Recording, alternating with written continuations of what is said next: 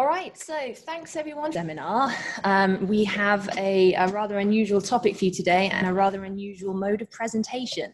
So we have a presentation by committee, effectively. We have a year in review of the CS Area Superfacility Project, where everyone who's been involved in the Superfacility Project, all the leads of all the different technical work areas, and all the leads for the science engagements are going to come and tell us about what the work they've been doing in the last year. So this is going to be a quick fire turnaround of speakers. So everyone who's speaking, please come on up when it's time for you to present your slide, and we'll get through this, I think, seamlessly. So let's see. All right, so I want to just start off by introducing this idea. Superfacility is a word that has been in circulation at Berkeley Lab for quite a number of years now. This is a concept that Kathy Yellick was a big proponent of. There's a few different ways in which people use the term superfacility. So I want to go through a little bit what we mean when we talk about a superfacility, and how this has fed into the CS area strategic planning around superfacility, and how that developed into the superfacility project itself. And then Corey's going to talk a little bit more about what the project is doing technically. So at its kind of most basic definition, the superfacility is a set of connected facilities, a set of connected perhaps DOE user facilities, experimental and observational facilities. So this would mean an experimental facility, perhaps connected to ESNet, connected to an HPC facility like NERSC. But the superfacility concept is really wider than that. It's not just simply sticking these pieces of equipment together. It also encompasses the whole environment of software and tools and functionality that needs to be developed in order to take advantage of these connected facilities.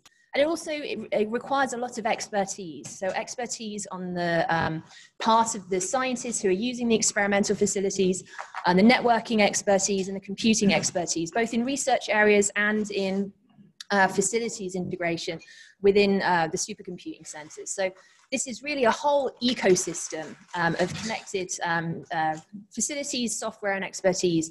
And the aim, of course, is to enable new modes of discovery, to couple experimental science with large-scale data analysis and simulation. So that's kind of the overall vision for what a superfacility should look like. And at Berkeley Lab, this was encapsulated in the CS Area Strategic Plan, which was developed during 2018, I think published finally in 2019.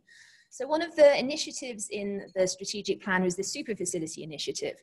And there's 4 different components of that. A component of user engagement, components around the data lifecycle, so managing the generation, movement, and analysis of data across different facilities. There's a component of automated resource allocation, so that's both within the networking and in computing sides. And then there is a component of computing at the edge, so developing the hardware and the capabilities to do appropriate computing at the experimental sites itself. So the Superfacility Project was really developed in response to this initiative to try to think about how are we going to implement this vision, how are we actually going to make this work. So the aim of the Superfacility Project is to coordinate the work that's being done within the CS area to answer this vision and to develop these kinds of capabilities. And a key part of this is that we're engaging very closely with 7 key science applications that are driving our requirements and are helping us to understand what it is they really need from a superfacility type functionality. And that we're working very closely with them to make sure that we're able to develop tools that they can actually use and that they can use easily. So our goal, our level 1 goal is by the end of the project, so we're envisioning this as a 3-year project. By the end of 2021, 3 or more of our 7 science engagements will be able to demonstrate automated pipelines that can take data from a remote facility, analyze it at large scale on HPC resources without human intervention. And that's a really key point. A lot of these experimental facilities can use NERSC at the moment, can use ESNet now, but it takes a lot of people in the loop to get things running, and it's not easy, it's not seamless. And so a big part of our aim here is to make this easy and routine, not just for the 7 engagements that we're already working with, but for the wider community of DOE user facilities. So there's capabilities here that are needed, including real-time computing with supports, dynamic and high-performance networking, both in the wide area network and the local network, data management and movement tools, and API-driven automation, and authentication using federated identity. So these are all areas that you're going to hear about later in the next hour.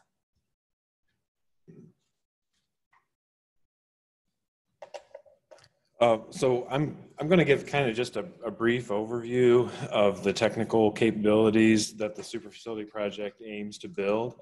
And but before I do that, I kind of want to relate that to what Debbie just talked about and kind of give you an idea of how we've structured and organized the project. So, you know, we've all worked with technology for a long time, some of us. And so, you know, there's sort of this classic problem when you're trying to do any sort of innovation.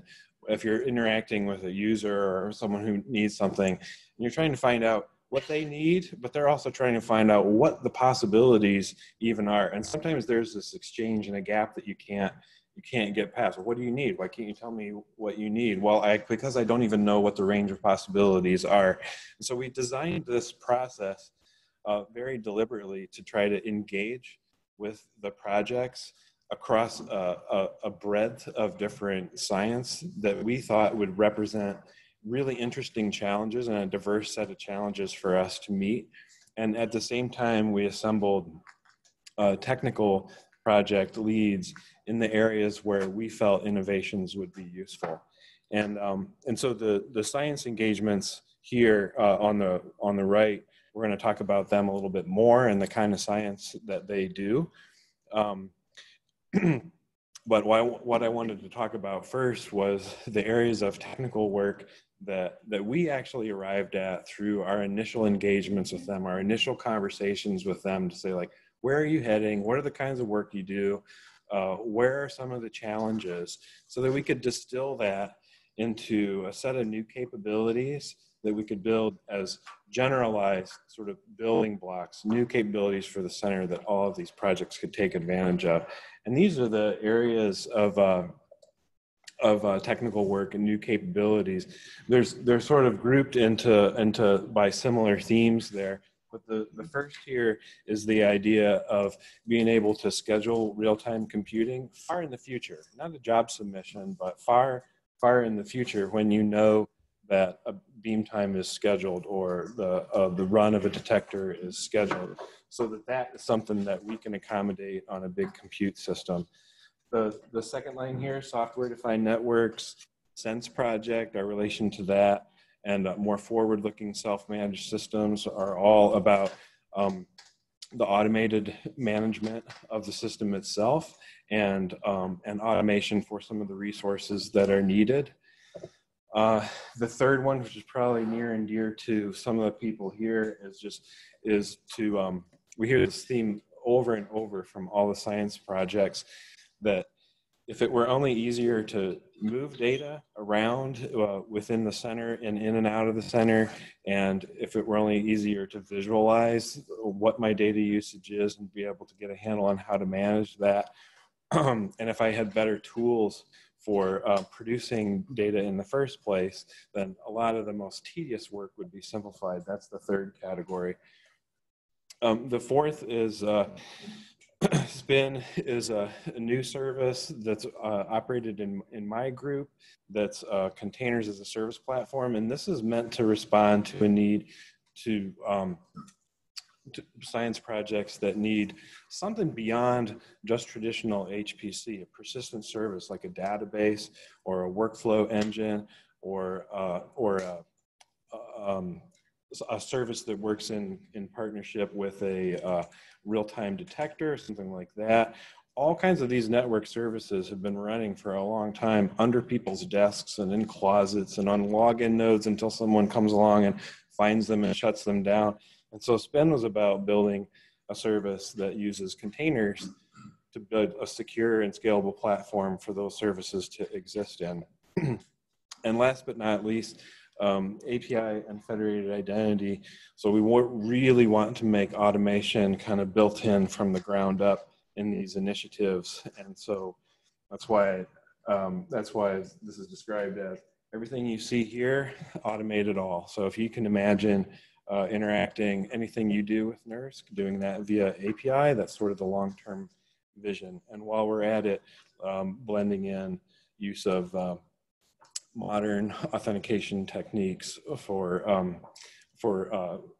leveraging federated authentication, so log in with your home institution and use that identity with NERSC. So this is the broad set of capabilities, and we're going to do lightning talks that go into each one of these. But you can see the relationship that we built between the requirements gathering we did initially and translated those into this initial set of technical capabilities. If we deliver, we feel like can lift all these projects up. It's an ongoing process though. So as we deliver and build new functionality or even come up with our plans for how to do it, we've tried to have conversations back to the science projects and say, this is sort of what we're planning. Will this work for you? Are you planning to use what we're planning to deliver? And if the answer is yes, then we know we're on the right track. But if the answer is no, then we know we have to come back and think of new ideas or adjust what our plans are. So it's this process, like I said at the beginning, of trying to find that intersection point between unmet needs and things that could exist if we put effort toward them to produce this demonstrated outcome. So, so here's where we go into the lightning talk section. And let's see, who is first up? It's going to be, you talk about streaming. It's going to be streaming people in here. So. All right, so I'm standing in for Roland Thomas, who's not here today. So one of the things that we want to emphasize in this work, the computing element is important here. And so part of the work that we're tracking within the Superfacility project is work that's being done within the NESAP program. So NESAP, for anyone in the room who's not familiar with it, is the NERSC program for, I actually don't remember what the acronym is right now, but it's application readiness for some particular teams that we're working with. And we have several teams that are part of the Superfacility project that are part of the NESAP program, both the NESAP for data program and also the NESAP for simulations program. So a big part of the work that we've done this year in the NESAP program has been recruitment. So we've recruited both staff and postdocs to work on Superfacility related projects with 3 people who are specifically hired now to work on Superfacility related projects as part of NESAP and as part of the ECP NESAP branch, which we're very excited about. And one of the big milestones for NESAP for this year has been benchmarking all the applications on Edison. That's part of the NERSC 9 project requirements, and it's also an important base level of seeing how the applications perform on the Edison hardware, and then working on developing the capabilities to run on Perlmutter when that arrives. There's also been significant participation in the NESAP hackathons by Superfacility science engagement teams. So for example, the AtomoPi team from ALS participated and was able to get a 30x speed up on their GPU reconstruction, which is a fantastic result. And we've also had XFL participation, DESI and LZ participation in hackathons, both last year and also in, planning to come to upcoming hackathons. So this is kind of the element of the Superfacility project that's really helping getting the code ready to run on Perlmutter, because that's a big focus for us for the future. All right, so the next slide is Jupyter. Shreyas, I think you're going to take this one. Yeah, so part of the making this Superfacility idea useful is providing people with easy interfaces to be able to access their data, to be able to run their analyses and do it in a visual way from wherever they're sitting. And in talking to a bunch of users, I think we found out that Jupyter actually fits a lot of these requirements. And so we're engaging with a couple of projects to drive some of these requirements to figure out how is it that we can make Jupyter and notebook environments useful for these kinds of distributed Superfacility projects. So the first group that we engaged with were the folks from NSEM, and they already had some notebooks that they were running kind of on a single node basis to look at their data. But they really would like to, or wanted to be able to do this on a much larger data set running at NERSC. And so we worked with them to be able to connect Jupyter with a Dask backend so that they could actually parallelize their image analysis, which ended up giving them a huge boost. And I think that 20x number is actually more. It's closer to 80 times there. It was a significant speed up, but it also had the effect of being able to capture a pattern that we can start to use over and over again with other projects, which is, here's a notebook-based workflow. How do I take certain steps in the notebook and then push them out to a bunch of HPC nodes on the back end to be able to get scalable workflows. Some of the other tools that were useful, I think that came up, were this idea of having parameterized notebooks where you can run a notebook and essentially do a parameter sweep that would generate notebooks across a bunch of different examples. And then the idea of a curated notebook environment. So if you think of a project as taking data at the source, they want to be able to take a canned analysis and be able to spin that up at NERSC and run that. And a notebook serves as a good way of doing that, but then they can also tweak that and customize it as they see fit. So it's this nice bridge between a curated notebook for a project that can go alongside some data and can go alongside an experiment.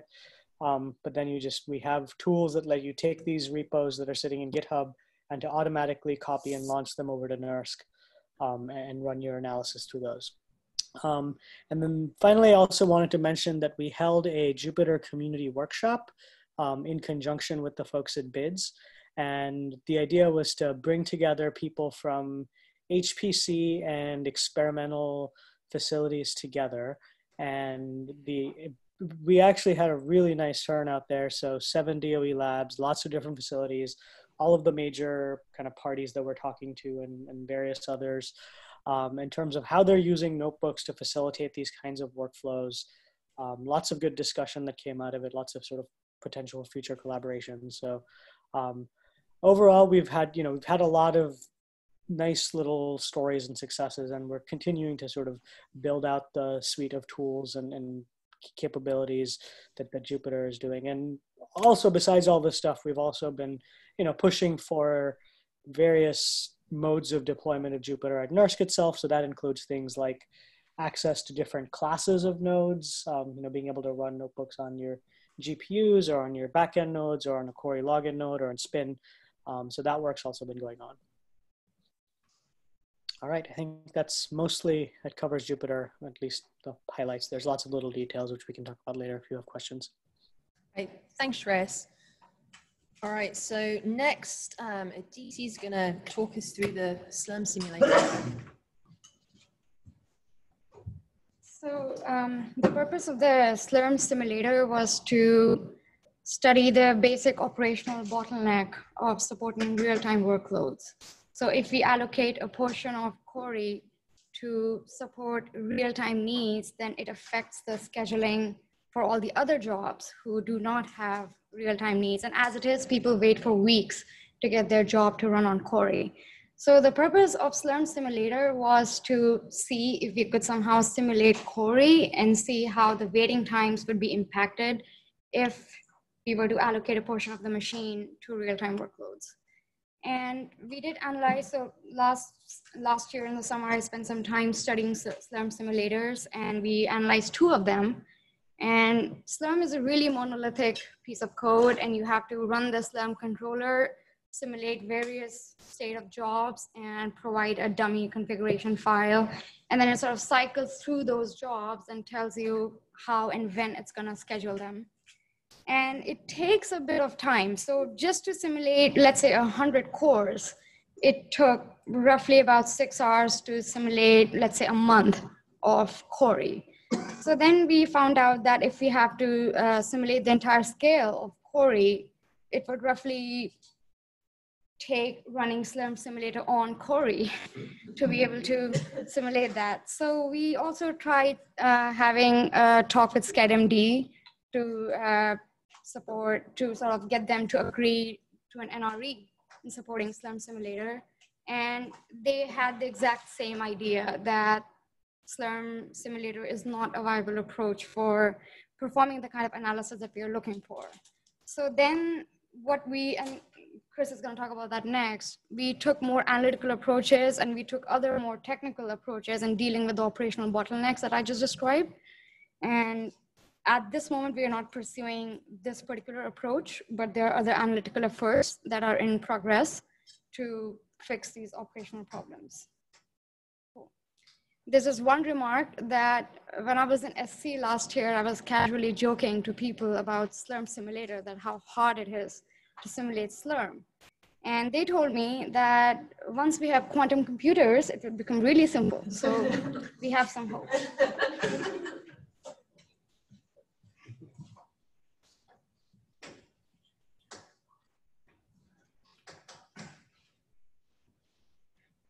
Yeah, quantum computers, that'll be great. What could go wrong? So advanced scheduling. So this is referring to what Aditi was talking about there, where one of the issues with having real-time workloads is you need to reserve resources in some way or kick people off. And so if you're reserving, then you cause a time where there may be no usage at all, and you could productively use that time. So what we looked at is a number of options for how we could get the best performance out of Cori without impacting traditional workloads whilst not delaying real-time and experimental stuff. So we looked through a series of things and basically came to the idea that the best way to do this was to have some form of a reservation where a experimental job can request that, but you allow other workload into it in the interim, and then evict it when the real workload comes along. So we talked to SCADMD about that, and Aditi did a lot of that negotiation and contract stuff. And we basically asked them for this functionality, and that was delivered in Slurm 2020. So I've done testing already with the master branch about a month and a half ago, just to validate that what they were merging would work. And it does. I mean, it was some fairly basic testing because this was running on Gertie and not in a standard install. But it was great. I could create a reservation as myself and submit some jobs as Doug, and they were running that reservation until I came along around something, and then they would kill his stuff and my stuff would run. And the idea is that the group who needs a reservation for the experimental workload says, I can tolerate a latency for my job start at a certain amount of time.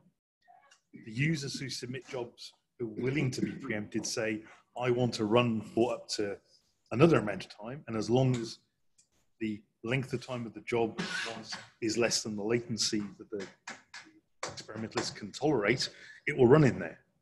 And will run until the real workload comes along and gets preempted. So that's it. So the other thing I'm going to mention is also in 2002, it's not something we funded, but SCADMD have been working on this, is there's a REST API coming there, which is great. It has one drawback, which is that in the current implementation, we can't use it for job submission.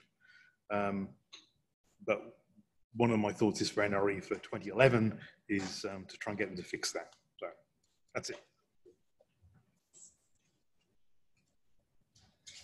All right, next up, it's me again.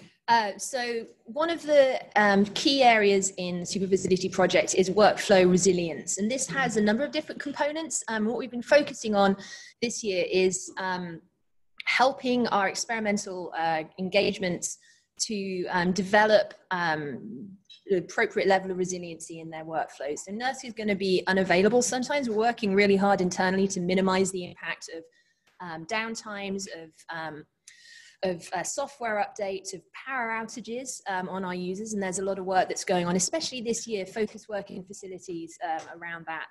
But one of the things we need to be able to do is help the experimental teams we work with to understand what will be up and down at NERSC, and what they should do in order to mitigate the downtimes, how they can have best practices in workflow resiliency.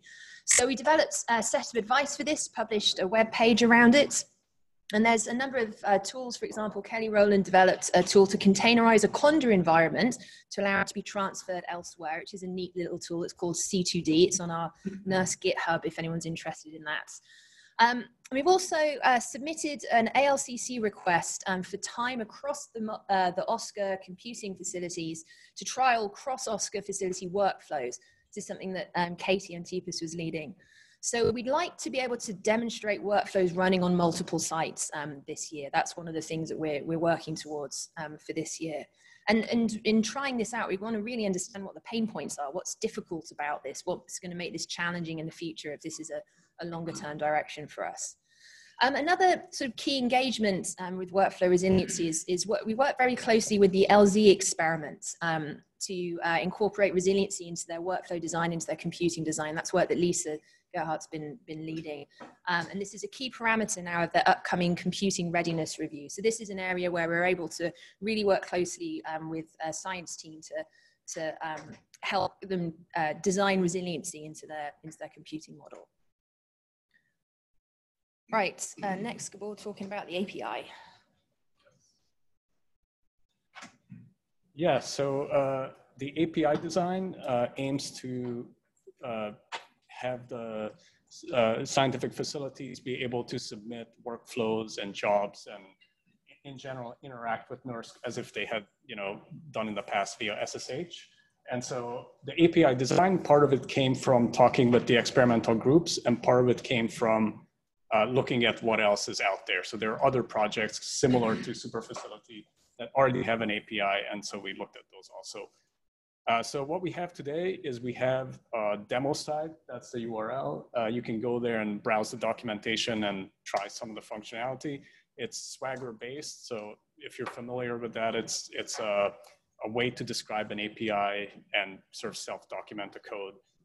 It runs on Spin, and we have, our hope is that the next version of Slurm, as Chris mentioned, has a REST API so that currently we submit jobs and talk to NERSC via SSH, but we're hoping that in the next version, we'll be able to do it through the REST API. So in that case, we would provide the authentication, authorization, and then Slurm would do the rest. And then these are the current API endpoints. Authentication will give you currently it takes a username password, but Mark will talk about how that will evolve in the future. It will give you back a JOT, which is an encrypted piece of text. Accounting interfaces with Iris, so you can get your allocation data, etc. Health will show you the kind of a breakdown of system components at NERSC and what their current status is. And then jobs lets you submit jobs, transfer data, and reservations is more for an experimental facility creating a future reservation and allocating time and resources at NERSC. That's it.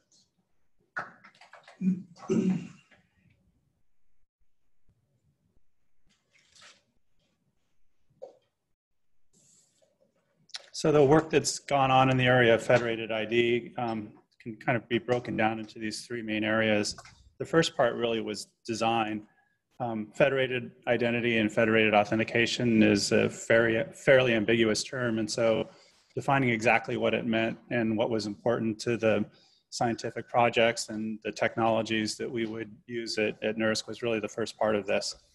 And so we decided on an architecture that uses SAML, which is kind of the federated protocol that's been in use in academia and research and education for decades now, and we're all fairly familiar with. It's what we use when we log into identity.lbl.gov. It's the NERSC identity provider, and it's been around a long time. But more recently, OpenID Connect and OAuth 2 have become more important protocols. And these are the tokens that Gabor just talked about. And they're important in this application because they're much more portable. And so you can get a token and you can pass it around to downstream applications much more easily than you can a SAML assertion. So then we've started in on the implementation. And the first step really is to have federation-aware identity and access management components. And this was part of the NIM replacement project. And so the actual banking aspect of this is further ahead than the identity and access management components. We had some NRE for an open source project in order to make it more appropriate for NERSC. And so that's still in progress. And so we're phasing in these kind of core IAM components over time and integrating those with Iris. The OpenID Connect identity provider is a brand new technology for us. We've, as I mentioned, only been SAML in the past. And so we now have what I'd term a pilot quality OpenID Connect identity provider alongside our SAML identity provider. And then we're also working on an identity provider proxy. And this basically is kind of an intermediate point. I'll show a diagram of it in just a second, but it allows the applications to connect to this proxy. The proxy will then direct users and allow them to select their home identity, and then they'll authenticate. But when it comes back, it combines it aggregates attributes that are obtained from the home identity, but also puts in NERSC specific attributes that are necessary for these workflows. And that'll include things like your NERSC user ID, what projects you're part of, and other authorization decisions. And then a big part of this is really just policy. So the technology is one thing, but this is kind of a new area for NERSC to trust external identity providers. And so there's a lot of policy wrapped up in this. And one of those is just how to handle multi-factor when someone's authenticating somewhere else. And we've made a proposal on how we would handle that without diminishing our current security stance in the area of MFA. There's also which authentication sources we're willing to accept. And so that's kind of an ongoing discussion right now. And I think we're getting closer and closer to having a proposal. And then there's also kind of, I don't know if it's the holy grail, but it's something we're looking forward to. How would we streamline account provisioning for people that are users of experimental and observational facilities? And that's, well, we're just starting those discussions here. They're also a topic of discussion with Rich Carlson's DCDE working group. So this is more or less how it works for a federated login for SAML or to get a OpenID Connect OAuth 2 token. So the user basically interacts with a tool like Iris and is redirected to the proxy. And then the proxy allows a user to go out and select any home identity. In this case, this is the InCommon Federation, which is the US Research and Education Federation. And that, we believe, just from a quick survey of our users, that covers about 75% of our users between the InCommon Federation and DOE OneID. So if we broaden the definition even more broadly, we get up to like 90% of our users look like they have external IDP that could serve for the authentication. Then when the authentication comes back to the proxy, the co-manage and grouper components are the internal components that provide these NERSC-specific authorization account info and returns that to the actual application. And it's an opportunity also to request a multi-factor step if the home identity provider didn't include that.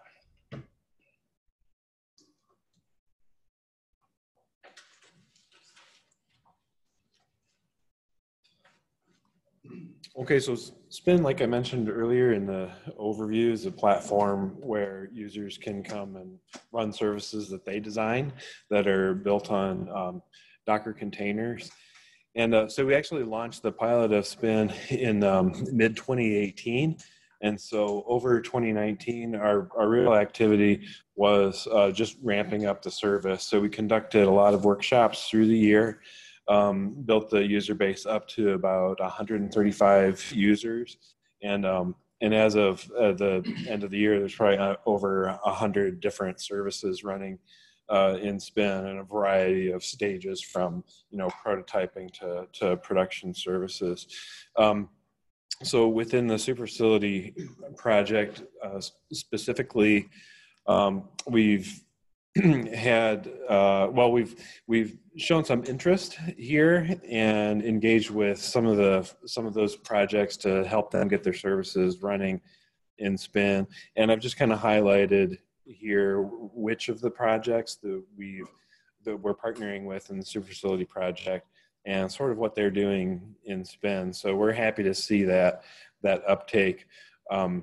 The other thing that we've started to do toward the end of 2019 and coming into 2020 is an upgrade of the infrastructure that sits sits beneath Spin to incorporate the Kubernetes technology, which is become much more popular since our launch of the service in 2018. So, so we're really happy that the projects are finding use for this kind of infrastructure as part of their project, and it helps to kind of validate what the vision was.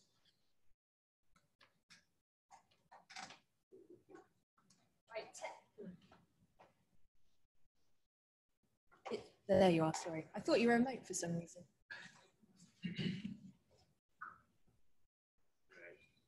So I want to talk about self-managed systems. And really this is figuring out which knobs are on the system that impact our application's performance and figuring out how to tune those automatically. And so for discovering what the knobs are on the systems, we rely on domain experts. So these are people who understand the networks or power or file system or scheduling. And then there's that second component of understanding how it impacts performance. So part of this group has really been bringing together those domain experts with people who are doing data collection on our systems, things like LDMS or the ops groups, to really pull that data out, see how tuning the system impacts the performance, and then we're trying to figure out how we can improve it for the Superfacility use cases. So one of the examples there is from some work we did where a common complaint is that the network may have jitter or perform poorly at times. And Superfacility workflows may want to have some sort of real-time feedback, looking at images where you have a human in the loop and you don't really want to have that jitter. So the question we asked is, can we predict, given the counters on the network in the current network state, what the impact is on application performance? And so we went through a prototype of that in an IPDPS paper, but there's many other ongoing works. There's people looking at power and other things. So really this is my chance to advertise the working group. If you're interested in this sort of discussion, we meet monthly and there's a link at the bottom there in Google Groups. So yeah, thanks.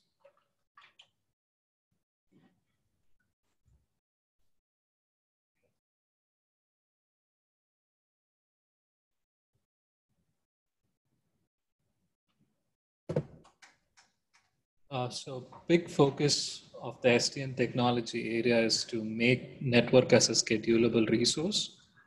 So one of the projects we've been helping with is LCLS. We work with ESNet to help LCLS to establish dynamic network paths to NERSC. So LCLS, when they want to start running an experiment, they can establish a path onto our backup link to ESNet and they can tear it down. This is all transparent to us and doesn't involve manual intervention. Another project we onboarded is NSIM. We actually rolled out our data center to the Molecular Foundry and we connected them at 400 gig. The specifics of the project I'm going to talk about in a future slide. And another thing which we work with CSG, especially Aditi, Doug, and James, was to create a plugin in Slurm for bandwidth intensive compute experiments so that they can schedule compute nodes, reserve compute nodes in a bandwidth balanced manner. Basically what the plugin does is it looks at all the bridge nodes, the health of the bridge nodes, and maps compute in an optimal bandwidth, optimal manner across the bridge nodes. So this would help with real-time computing experiments which need some bandwidth balanced operation. So these are a few of the areas which SDN is looking at. And if there is a need for something internal in terms of a special tunnel path or something like that internal to our network, please let us know and we can work on it. Thank you. All right, so next up is Sense. So Alex and Shin couldn't be with us today, but they sent me some notes to read out so I can explain a little bit about what the Sense project has been doing. So Sense stands for Software Defined Networking for End-to-End Network Science at the Exascale. So they've been working very closely with LCLS, as Ashwin was mentioning just earlier. They want to build an intent-driven multi-domain orchestration framework to allow distributed science workflows to provision and manage the full end-to-end network services. So that includes on-site and site edge data caching. So a lot of the work this year was around working with LCLS to demonstrate these capabilities for an XFL ECP workflow. And they also had a demonstration at SC19, which used I'm reading this because this is not my area of expertise. Dynamic attachments of N-site resources to layer 3 virtual private network connections advertised by ESNet. So this is basically, this bottom diagram here describes this. It's a very complex set of sites and connections from a lot of different places. And this is all managed by Sense Components. The Sense Components was driving the connections there. So plans in 2020 involve working closely with the NERSC group, the SDN group, in the so-called last mile problem. So making sure that everything connects up all the way from the edge of NERSC all the way into the compute node, so that the path from the DTN into a compute node is as performant and perhaps as controllable as the path from the experiments to NERSC. This is one of the things that they're looking at. Another thing that actually has a nice cross pollination with other work that's going on in the Superfacility project is they're also looking into federated ID. So integrating prototype elements of federated ID within Sense to allow this kind of capability for authentication in the network as well as in the computing. Okay, so next, data movement.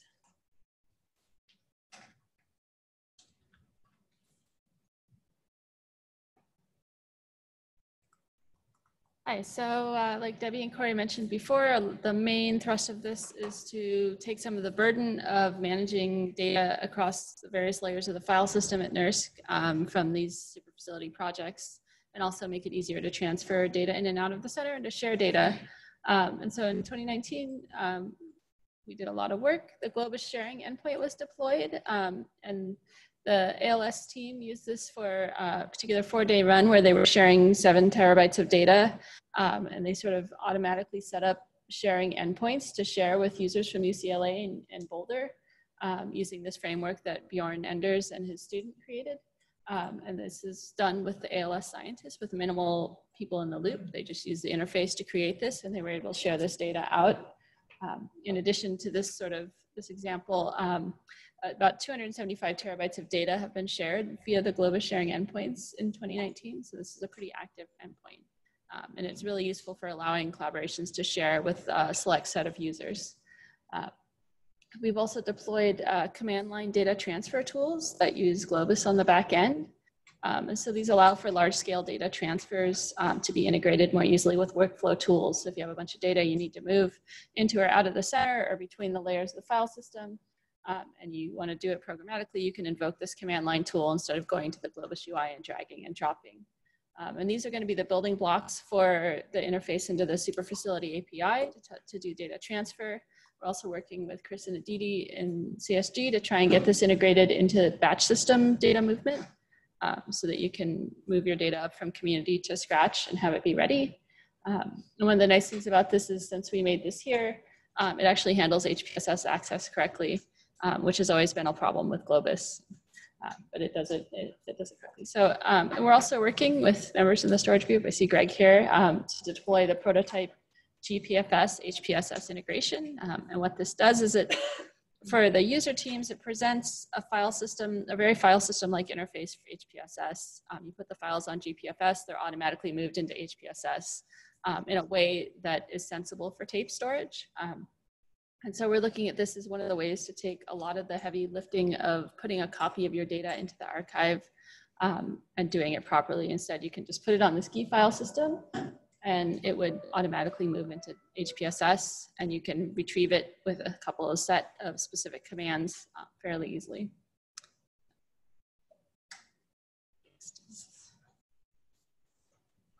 Related to that, we have this data dashboard, which is something that we put up together for NERSC users as something completely outside of the Superfacility project initially, because it was just something people wanted to be able to do.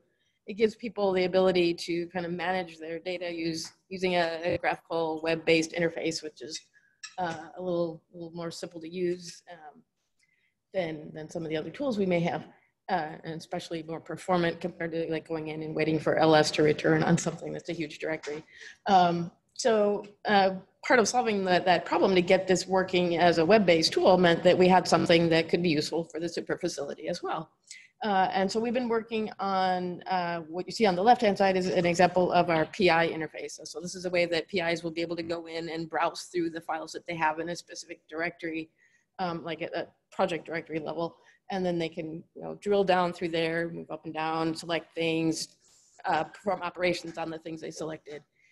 So it's a pretty simple interface at this point, and we're hoping to soon be expanding that into things more related to actual moving of the data, leveraging the stuff you saw on the previous slide.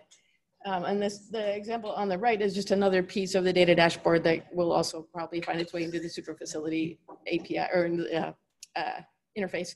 And this is a way for anyone, not necessarily just a PI, to go in and be able to see what files you have and visualize them. And you can see the structure that the directory structure has. And then there's like a place where you can kind of hover over an individual directory and you see a list of the files within there, and you can see some of the basic metadata about it. So we're hoping to expand that more as we get more of the back end to catch up with what we've got so far. So I think Quincy is next. Yep. Hi, all. Oops, can someone advance the slide? Oh, there we go. Sorry. Okay. HDF5 is a popular I/O middleware package that many applications, both at NERSC and broadly within the DOE and internationally, of course, use. And as part of the Superfacility focused efforts, we're trying to do two different sides of the equation here, the same coin almost. We're developing a virtual object layer connector for HDF5 that will open up XTC2 files to be read within and analyzed within the HDF5 ecosystem.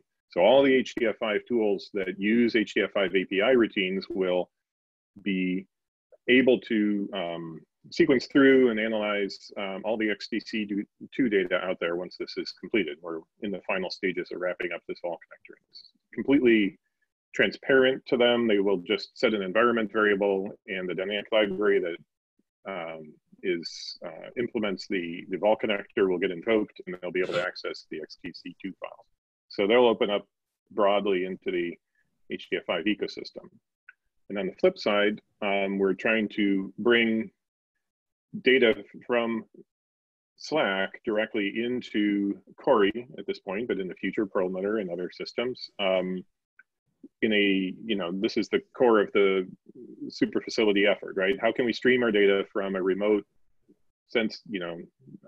experimental site into a supercomputer? And so as part of HDF5, we've implemented another connector-like plugin that, again, transparently to the application, will just take HDF5 files that are being written locally at Slack and stream them over the network and write them also at NERSC. So this is a mirror VFD that's connected up to a splitter VFD for HDF5's technologies.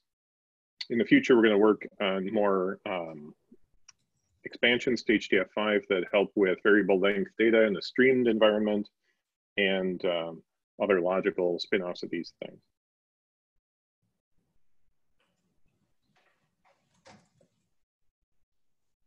Okay. Right, anything else, Quincy? I don't want to...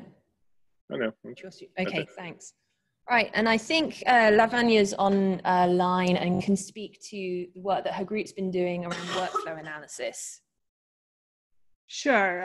Thanks, Debbie. So Debbie asked me to add a couple of slides on some of the work we've been doing in collaboration with NERSC. And I just have 2 slides on this. I'm going to be really quick because I do realize there's more slides and less time at this point.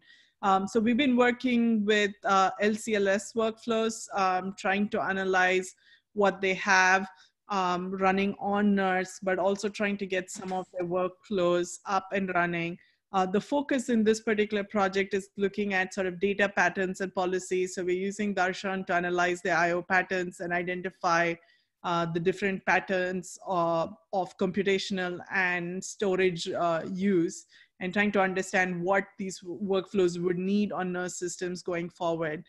We've been also looking at the batch job log queues, queue information to analyze sort of what their workflows are.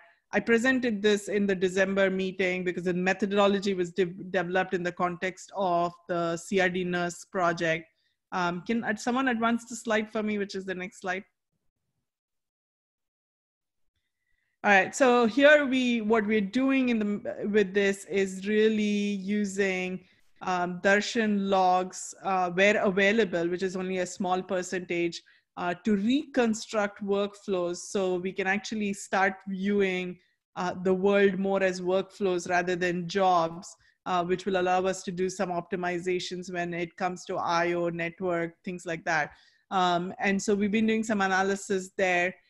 We've also started thinking about implicit workflows where we look at the job logs with time windows and sort of say, hey, what did a user run in a certain period of time and how did their workflows perform in that? So I presented most of these at the December meeting. We have some more analysis since then. But this allows us to look at these logs, understand sort of failure patterns, understand how jobs might be clubbed together in ways that we cannot anticipate in terms for optimization and things like that. So I'm happy to talk more with anyone who's interested in knowing more details about this. All right, thank you.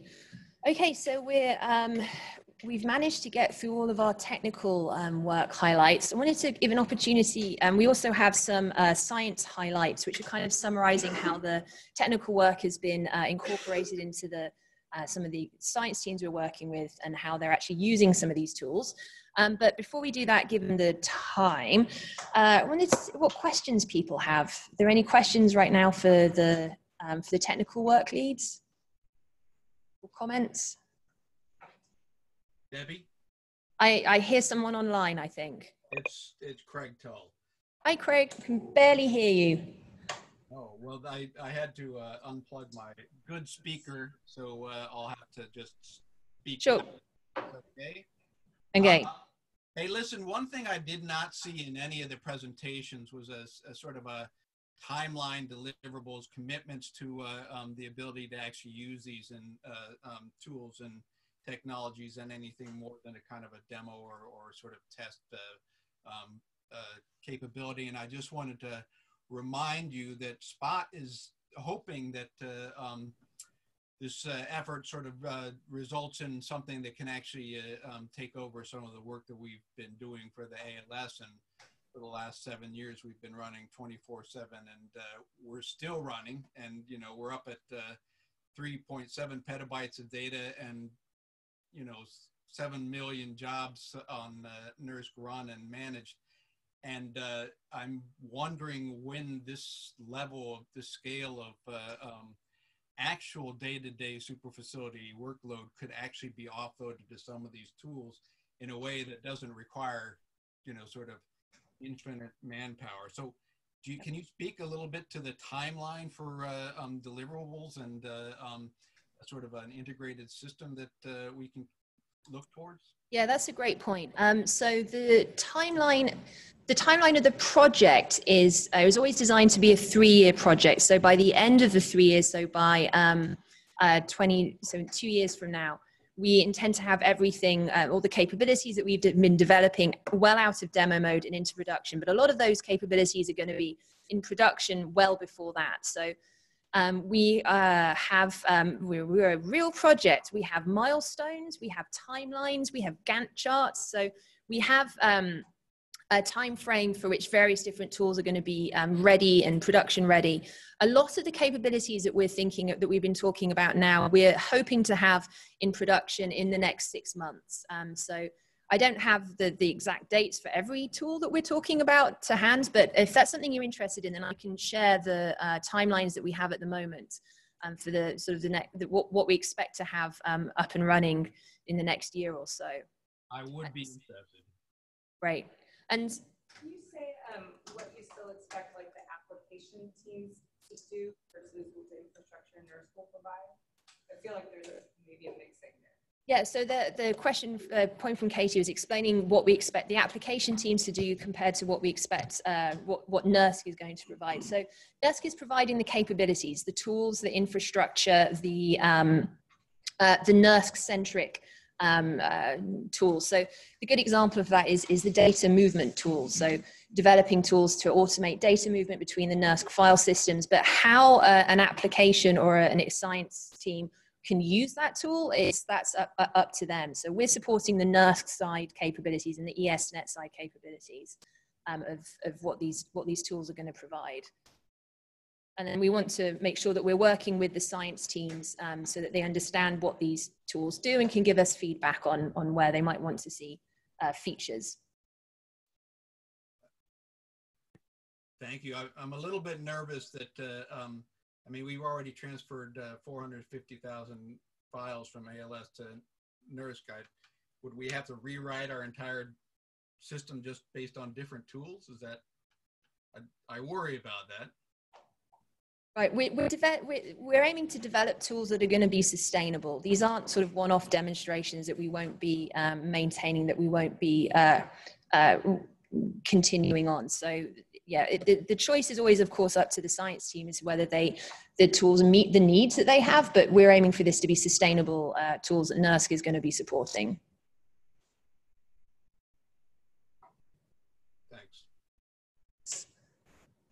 All right, well, we've managed to leave absolutely no time at all for the science highlights. So what I will say is that we have our first annual meeting. And so in a sense, you can think of all the work that you've heard about today as kind of being a trailer for our first annual meeting day. This is going to be on March 31st. We're hosting the first Superfacility Project annual meeting. And there'll be talks from a whole range of people, from our science partners. We have a panel discussion of facility directors, so talking about the importance of HPC and networking and experimental science.